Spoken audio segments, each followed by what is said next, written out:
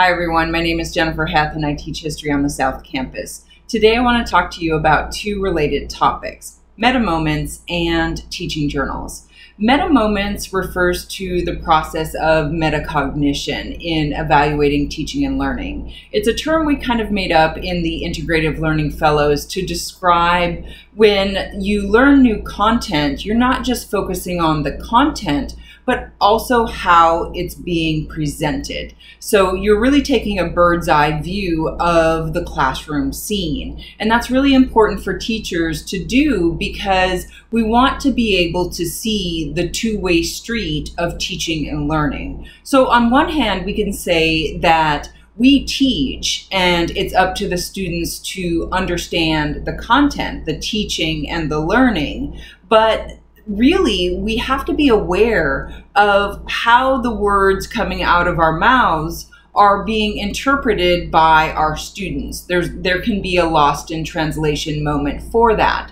So by really becoming aware of the interactions in the classrooms, the strategies that we use, and how things are being interpreted by the students, I think we become better teachers. We become more aware, and therefore we can be more intentional about what we're doing in the classroom.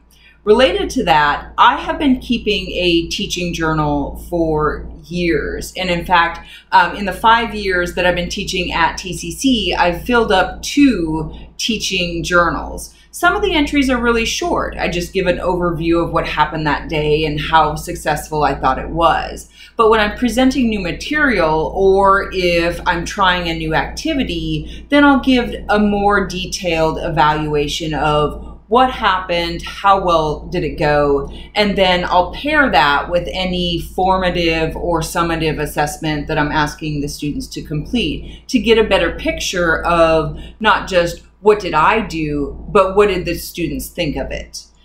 One of the reasons why I continue to be involved in the Engaged Learning Institute and the Active Learning Academy before that is because I honestly and firmly believe that when we become more aware, when we start to think critically about how we're teaching, we get better at it. It's almost as if in that moment of metacognition, we become aware. It's like turning on a light that can never be turned off.